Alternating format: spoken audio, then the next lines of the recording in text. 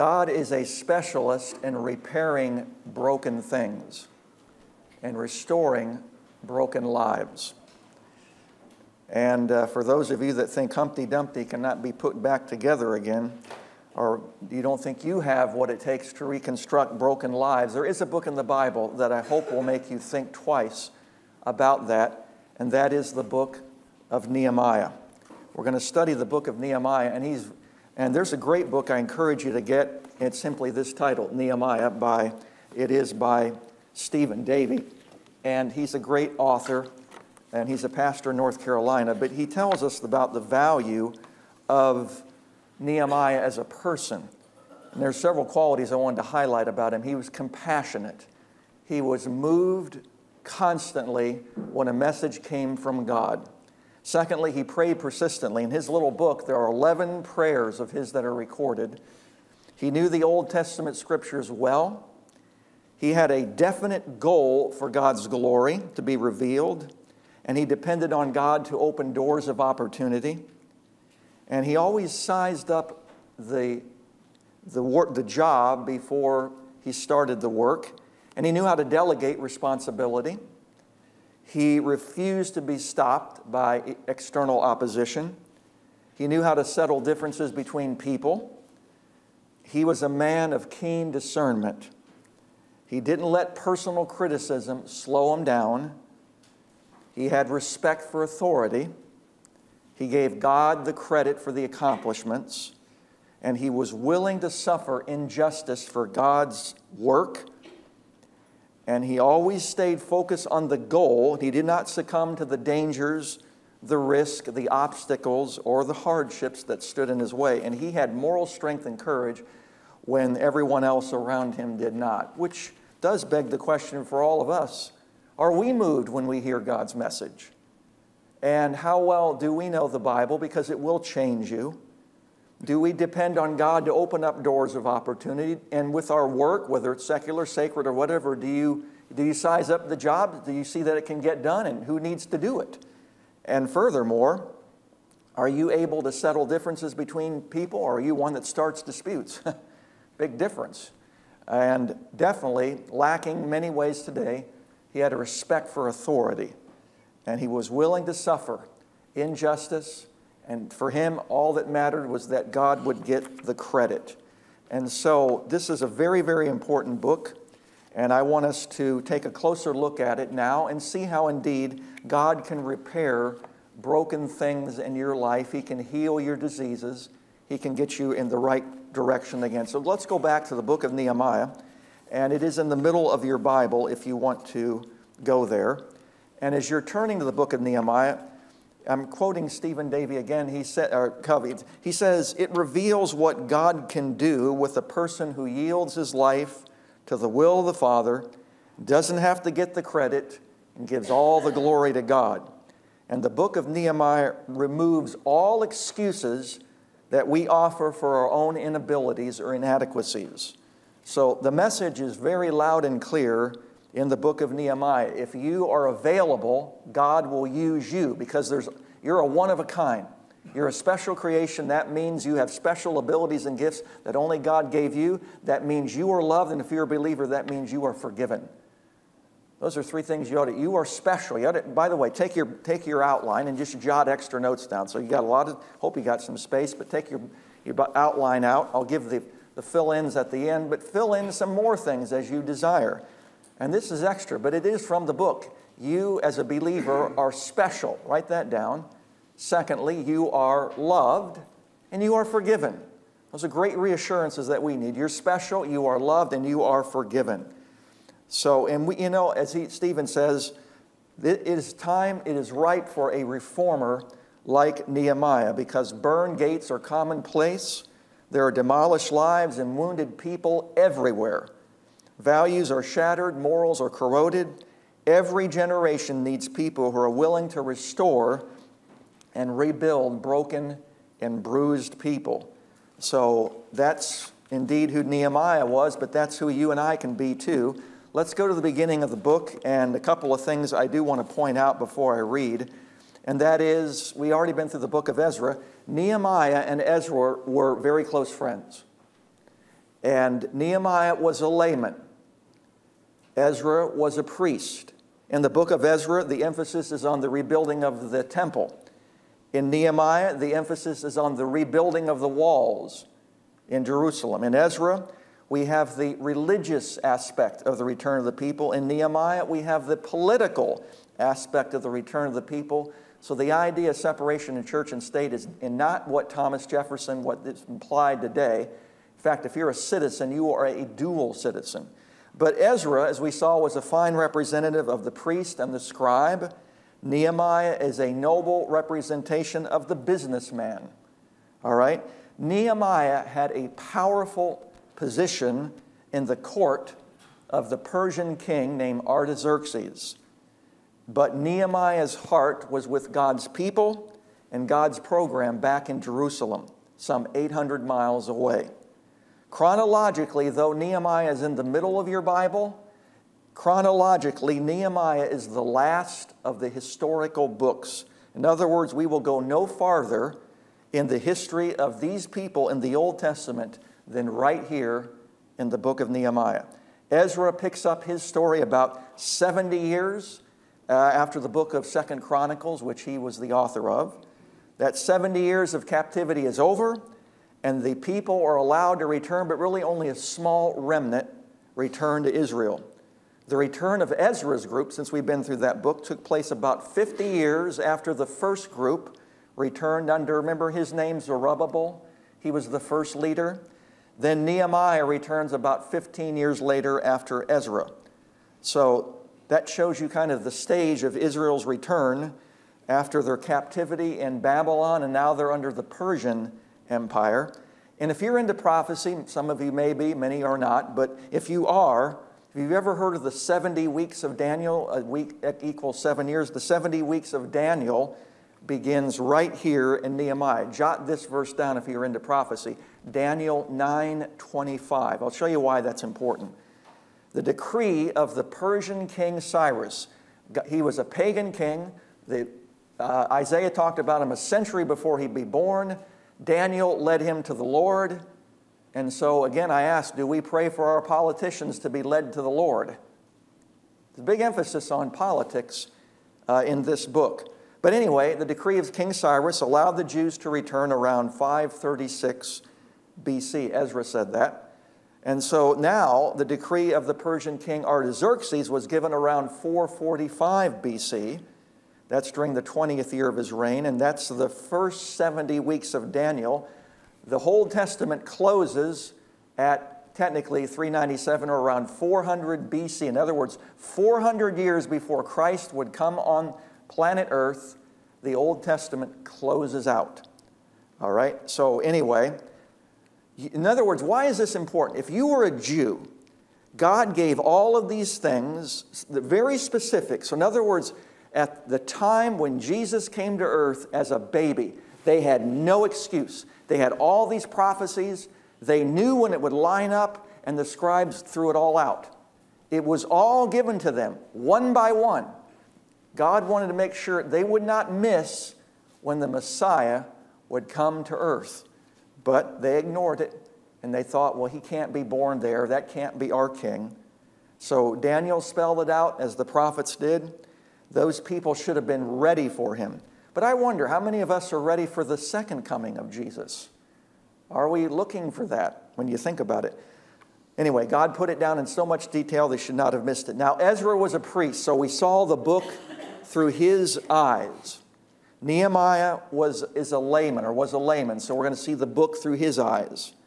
But think about this. God warned these people. Think how patient God is. For 500 years, God warned them about the travesty of turning to idolatry, but with no avail. So finally, God had to send these people into captivity so that they would learn there's only one true God to worship. Write down this word, Babylon. You see that word in Genesis, you see it in Revelation. Babylon is the home and mother of all idolatry. And that's why God said the original one would never be rebuilt. They'll rebuild it, but not on that same location. So why was it 70 years that they were in captivity? That was the number of Sabbaths that they neglected. so the people would learn the lesson, and then God would allow them to return. But there was only 3 groups that came back, and they were really small groups. And you ought to jot this down. I'm trying to give you things that are easy to remember. Zerubbabel, you can put Zeb, Z-E-B if you want. He led the first group. He is the prince. That is the political side. Ezra led the second group. He is the priest. All right? That is the religious side. Nehemiah led the final group. He is the politician. Or we can actually say he is indeed the layman. But I'm going to repeat that. Zerubbabel led the first group. He's the prince. Ezra led the next group. He's the priest. And Nehemiah led the final group. He is the politician. So in other words, the prince and the priest failed to rebuild the walls and cleanse the temple. But listen, it was not their fault as an individual. It was the people. Failure was not their part. So God raised up Nehemiah to be a leader to rebuild the walls of Jerusalem. Here's a simple outline. Jot this down. It's very easy. The book is very easy. The first 7 chapters, 1 to 7, here's the theme. The rebuilding of the walls. That's easy to remember, right? Nehemiah 1 to 7, the theme is the rebuilding of the walls. The last chapters, 8 to 14, is this theme, the reform of the people. So that's easy to remember, isn't it? The first half is the rebuilding of the walls and all the challenges, and the second half is the reform of the people, which I will keep bringing this up. How important is it that our border is protected? Is that an issue? How about people coming over? I've said, see, Ezra talked about this too. A lot of issues that we will actually be thinking about, voting on, putting people in positions that will make decisions about these very things. The conflict going on with Israel, etc. These are issues that keep resurfacing. Now, let's read the book of Nehemiah. I'm going to read the first part and give some comments on. All right. The words of Nehemiah, the son of Hekeliah. Now it happened in the month Shizlah, and that's one of the months. It's very important to come back up again. But I want to jump down to verse 2. Here's the key guy. Nehemiah, in verse 2, that Hananiah, one of my brothers, and I think he's talking about his Jewish brothers, one of my brothers and some men from Judah came. And I asked them concerning the Jews who had escaped and survived the captivity and about Jerusalem. And they said to me, the remnant there in the province who survived the captivity are in great distress and reproach. And the wall of Jerusalem is broken down and its gates are burned with fire. Now it came about when I heard these words, I sat down and wept and mourned for days, and I was fasting and praying before the God of heaven. And I want to stop there and make some comments. First of all, Hananiah, one of the Jewish guys, came, and they give this report to Nehemiah. Nehemiah did not return with the other groups. Why was that? Because he had a very important role for the king, and we'll mention it in a moment. But Nehemiah was moved by this message. He was compassionate. He had a great concern. It became very personal for Nehemiah. So he fasted and he prays. He was not indifferent to the cause, nor was he a critic of the people's failures. And I wonder today, for those who criticize things, are they really concerned? Nehemiah was born in captivity. He was probably a little boy during the years of the Babylonian captivity. Some didn't return, some did. There's nothing critical about that in Scripture. Some people stayed, others went back. It wasn't a big deal between the groups, but I'm quoting now J. Vernon McGee. He says, in the old days, the preacher was respected. That is not so today. That's true. You could say the same thing with the politician, the professor, the policeman. I could go on. They're not respected today like they once were. Now, if you have the King James, I'm reading verse 5, you have the word terrible. It's really not an accurate word, what we'd say today. It's really the word awesome. Now, I'm going to start reading his prayer. And I said, I beseech thee, O Lord, God of heaven, the great and awesome God who preserves the covenant and loving kindness for those who love him and keep his commandments. Let thine ear Now be attentive, and thine eyes open to hear the prayer of thy servant, which I am praying before thee now, day and night, on behalf of the sons of Israel, thy servants, confessing the sins of the sons of Israel, which we have sinned against thee. I and my father's house have sinned. We have acted very corruptly against thee, and have not kept thy commandments, nor thy statutes, nor the ordinances which thou didst command thy servant Moses. Remember the word which thou didst command thy servant Moses, saying, if you are unfaithful, I will scatter you among the peoples. But if you return to me and keep my commandments and do them, though those of you who have been scattered were in the most remote part of the heavens, I will gather them from there and will bring them to the place where I have chosen to cause my name to dwell. And they are thy servants and thy people, whom thou didst redeem by thy great power and by thy strong hand. O Lord, I beseech thee, may thine ear be attentive to the prayer of thy servant and the prayer of thy servants who delight to revere thy name, and make thy servant successful today, and grant him compassion before this man. Now I was a cupbearer to the king. Couple of things, my own observations, I hope jumps out at you if you look back at verse 5. A common expression of prayer in the Old Testament was to call the God of heaven, which means he's sovereign, he's in control. He's in control of all that's going on. Nehemiah needed to remind himself of that, and he is the God who keeps his word. Nehemiah says, you are the God that made the covenant.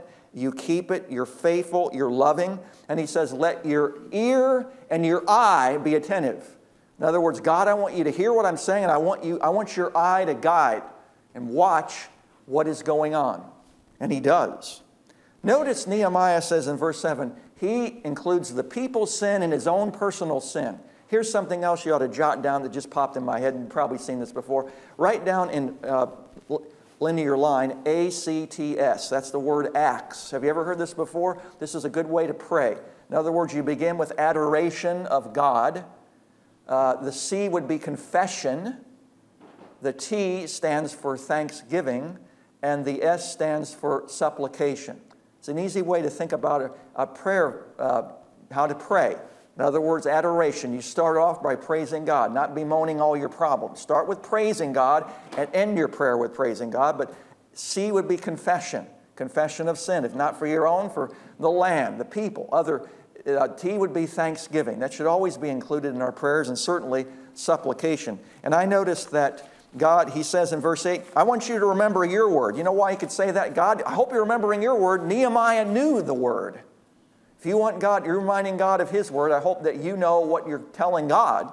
And then he says at the end, make us successful. There's nothing wrong with asking to be successful in what you do, because that's indeed the way that Nehemiah prayed. So going back to what he was moved by the message, Nehemiah includes himself and the people. He takes a position of identifying with the people. He would constantly do that. He was concerned about the people. He fasted and he wept. And again, I'm quoting McGee. There are times for casual or criticism.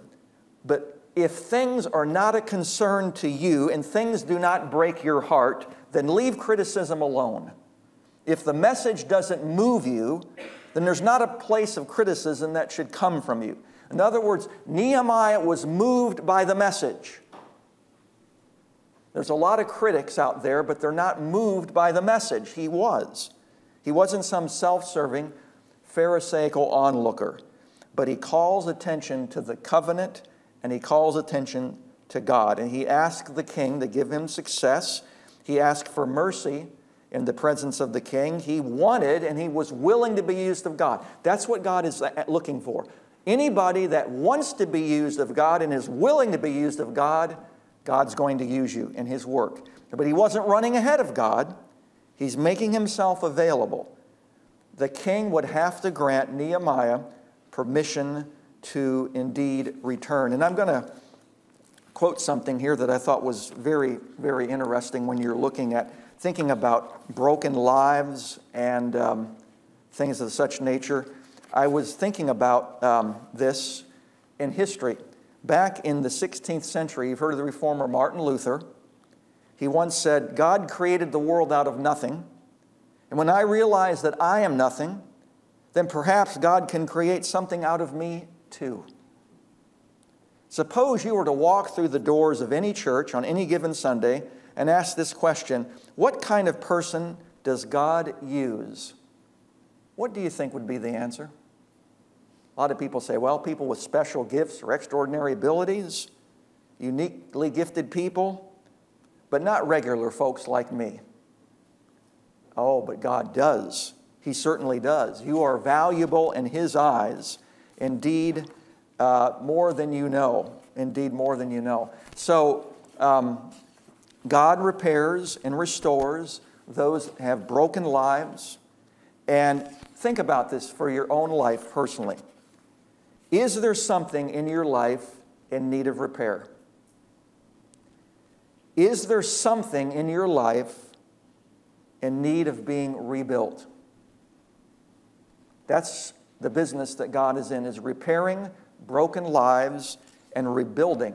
Because the enemy will tell you, well, if only I could go back.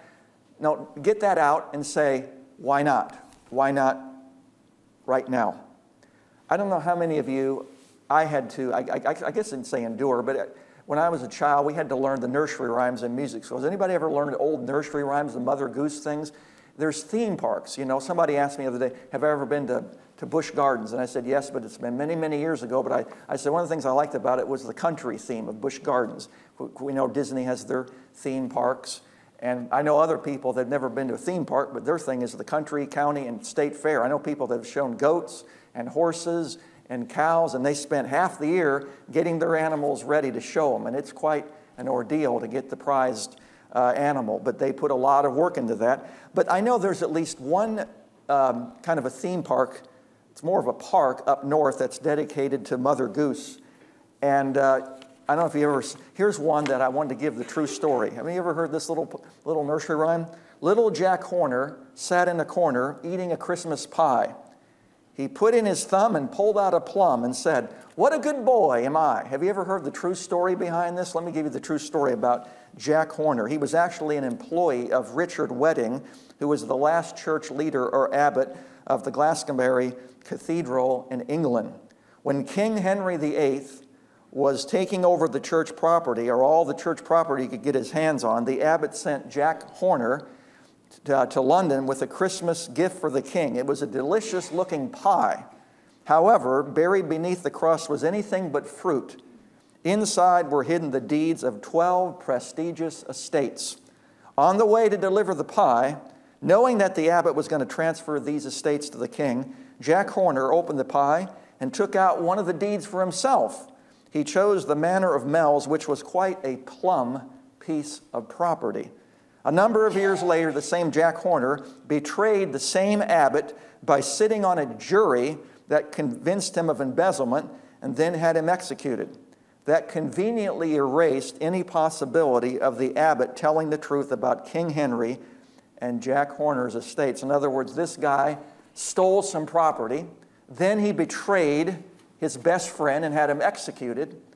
So that's quite a different story. With little Jack Horner sat in the corner eating a Christmas pie. He pulled in his thumb and pulled out a plum and said, "What a good boy am I." I don't think he was a very good boy, but you get a whole different meaning behind that little nursery rhyme, right? Or this one we all know: Humpty Dumpty sat on a wall. Humpty Dumpty had a great fall, and all the king's horses and all the king's men could not put Humpty Dumpty together again. What was that about? That first appeared in 1803 in print. And Humpty Dumpty, we know, was an egg, which explains, well, if you have an egg and falls off the wall, it's going to break apart. But what was the real meaning behind it? We know eggs don't sit on walls, but what exactly was did the egg represent? For the original rhyme maker, Humpty Dumpty was intended to be a symbol of the origin of life and the world of humanity. It was designed to lament the fact that humanity had fallen and was broken, and not even the most powerful people in the earth, the king himself, his army, or his wise men, were able to put the broken pieces of life together again. And one contemporary author said, "That's the world we live in. It specializes in producing broken people, and once broken, we discover that no power on earth can put us back together again. But that's not so. God can put us back together again. God isn't a specialist in repairing broken things and healing you and restoring or rebuilding in your life what indeed has been torn down. So I do hope that you remember that. And again, Nehemiah was a cupbearer. That was a dangerous position because you were the most trusted person, because oftentimes if you wanted to get to the king, you would try to poison the king. And oftentimes you'd try to poison the king through his cup of wine or through his food. And so Nehemiah, you talk about having a Secret Service job, he had one. And so he was the most trusted man in all the kingdom. But the enemies tried to bribe Nehemiah. Look, we'll give you a greater position. We'll give you power if you just join in with us and get rid of him. And assassinations were almost a commonplace in that sense. And there's two other biblical accounts you've probably heard of. In the book of Esther, Mordecai overheard the plans of an assassination attempt to kill the king, and he informed Esther. Genesis 40 says there was a time in Joseph's life when he was placed in the dungeon where he was there for years. Eventually, Pharaoh's baker and cup maker were down there thrown in, and with an investigation going on to discover which one of those was guilty of trying to assassinate and poison Pharaoh. Well, you recall that the baker was found guilty and later executed. The cupbearer was set free, but Joseph said, now would you remember me when you go before Pharaoh? And he forgot all about him. But God didn't forget about Joseph. So in other words, if you were Nehemiah, you had a dangerous job being the cupbearer of the king. So the king, that was the most trusted position. So in other words, the king trusted Nehemiah more than anybody else in the kingdom. And so that also not only involved, protecting the king, but we know from other records he would have been a keeper of the signet ring in charge of administration. So he was a very important person. He was probably started out very ordinary, but he was special. And if you're into art, I thought this was interesting too. That palace was actually like, it was in Susa. That would have been like the winter resort. You ever have a winter resort or summer resort where you go? That was the winter resort for the king living in Persia. And the palace and grounds were 5,000 acres, and there were gems and gold that were all part of the architecture. Murals of bulls and wings were excavated that goes back to the time of Nehemiah, proving that the Bible indeed is true.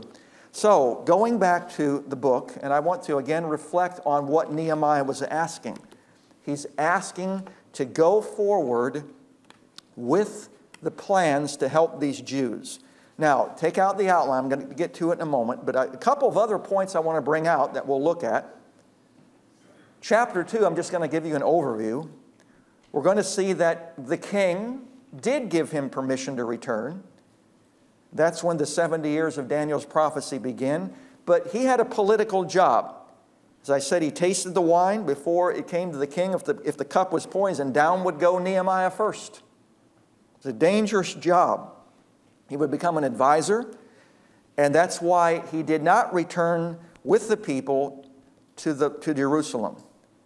And yet, he was so burdened that he came before the king in sadness. You did not go before the king being sad or having a sad countenance. That could end your life right there. That would be your last day of sorrow. There are two people that went before the king in sorrow. One of them was Nehemiah.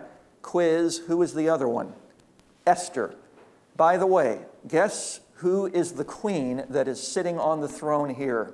It is Esther when she's older. So we'll look at later how influential Esther was when she was a young lady. Here she is an older lady, and her son-in-law is the king. So Esther is also prominent in encouraging the king to let Nehemiah go back. What a wonderful lady this indeed she was. Her name means star, and certainly Esther. And that means in her younger life and in her older life, she was used. So you can't say, well, I'm too old to be used of God. Not so. God used her both when she was young and when she was older. So they hoped that he would go, but they also hoped that he would return. He had a very important job there in Susa, the capital of Persia. So Ezra, when he went back, he didn't have a whole lot of support. When Nehemiah was granted, he took up half the Persian army with him when he went back to Jerusalem. And when Nehemiah arrives, you know, he didn't tell anybody what God had put in his heart. He goes around and he investigates the situation. He wants God to work with them. And then he inspects everything. And then he tells the officials of the city what God has laid on his heart. We need to rebuild the walls for our protection, for our defense, and for a testimony to God, so that we will no longer be a reproach. He calls with the meeting with the officials of the city, and he says, let's do it. God is with us. He was a God-inspired leader. He was motivated to work and to rebuild the walls, and yet he was a modest leader. He always identified with the people. And I wonder how many politicians today are really going to step out of the limelight and really work for the people. They say that, but how many of them in the grand scheme of things really do that? Oh, I pray that God would raise up men and women that would indeed be that, because he would eventually become the governor. Now, Nehemiah always draws attention back to God throughout the whole book. He wasn't perfect. I don't even think he's perfect in all of his actions in the book. But he says, the God of heaven will give us success. So what is it that needs to be rebuilt in your life? Let's go to the outline. I'm going to leave some parting thoughts with you, which I do really think is important, coming strictly from chapter 1 of Nehemiah. But again, I'm going to quote Stephen Davey before I have you fill in the blanks. So that's some final thoughts here. Think about this. He was mourning and he was fasting and praying. And as we're going to learn, can you think about praying for 4 hours? Well, probably none of us have done that at one time. How about 4 days? Or 4 weeks? Nehemiah fasted and prayed, I'm sure he ate in between, for 4 months. That's how big of a burden this was to him. I did a play once on reformers, and I had several of them. And one of them was John Knox, and I played John Knox because we had these magazines at the time that were historical. We actually had the actual letters that John Knox wrote. I enjoyed playing because I thought we actually resurrected Queen Elizabeth out of history, because the lady that played her, man, she was a spitting image of her, and it was really enjoyable. But we also had Queen Mary. She was known in history as Bloody Mary. She only reigned for 5 years, but she put as many Protestants to death as she could. She hated the Protestants, and she hated the Protestant Reformation. But she said this, I fear the prayers of John Knox more than anything else on earth, because he would pray in her gardens enough for her to hear, oh God, give me Scotland or I die. But you think about Nehemiah. He had every reason not to be concerned about going back to Jerusalem. He was born in captivity. He had never been there. He never worshiped at the temple. He had a great career in Persia that he would give up. He was at the king's hand every day. Why would he pray, in a sense, give me Jerusalem or I die? Why would he go to a broken down city 800 miles away to a people he did not know and a problem he did not create? Because he was burdened for the glory of God. That's why. He says this, Stephen, if you want the maximum attention of God, first give your maximum attention to God. Do you want God to be available to you? How available are you to Him? Nehemiah had an overwhelming concern for these people in distress. He had a conviction that God can do this, and he had confidence in compliance in the will of God. Now in your outline, here's what I want you to add. This is my thoughts from Nehemiah chapter 1. Ask God to give you right in a passion for what really matters in life. In other words, listen, what is lasting, what is going to make a difference in your life and for others. That's what's important.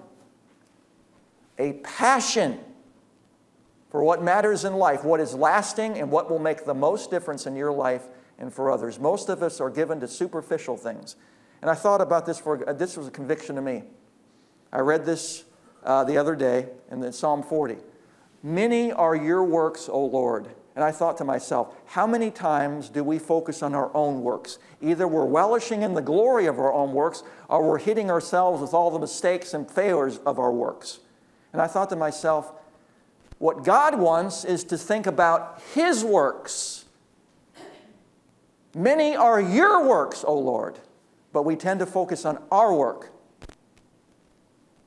And a lot of us like to be in a position of power. You know, Gideon was he was a tough guy to get into God to get him to work. But finally they said, Gideon, let's make you king. Gideon said, I will not be king over you. The Lord God will be king over you. He needs to be king of your life. A passion for what really matters. Secondly, a purpose for your work. Ask God to give you a purpose for your work and your gifts, listen, and your availability and your time. We all have the same 24-hour day. A purpose for your work, your gifts, your availability, and your time. And I think we probably have to ask for all of us, what in our life is, where are we wasting time? Probably a lot of that goes on. Third, ask God to give you a plan for your prayer life. Ask God to give you a plan for your prayer life. Be a person devoted to God. Finally, this is all from Nehemiah 1. Ask God to give you a pursuit of learning the Bible. You say, I don't know very much of it. Just start right where you are. Because if you think, I don't understand the Bible, you'll never get started. It's like a lady that, got pregnant. Well, there's never a right time. It's God's time. I can't go back to school. We can always make excuses. Sometimes you have to wait on God's timing, but for the Bible, the best time to start is today. Ask God to give you a pursuit for learning the Bible. Just read it and ask the Lord right in to give you understanding so that you can remember it and apply it with specifics in your life. Nehemiah said, oh God, remember your word, because Nehemiah knew the word. That's probably the most important part, is that last one. Ask God to give you a pursuit of learning the Bible. Ask the Lord to give you an understanding so that you can remember it and apply it with specifics in your life. God is a specialist in rebuilding what is broken in your life, in healing you where you need healing, and restoring and rebuilding. You probably saw in there that church that was burned down.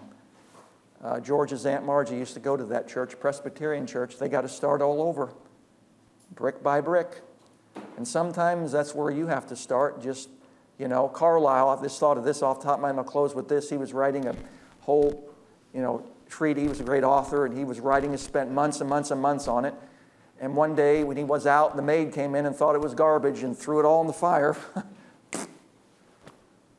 And he was so despondent, he was about ready to give up, because he put almost a year's worth of work into that. And he looked out the window and he saw bricklayers doing one brick at a time. And he said, Lord, you want me to start back over just one day at a time, one brick at a time. Maybe for some of you, that's where you have to start.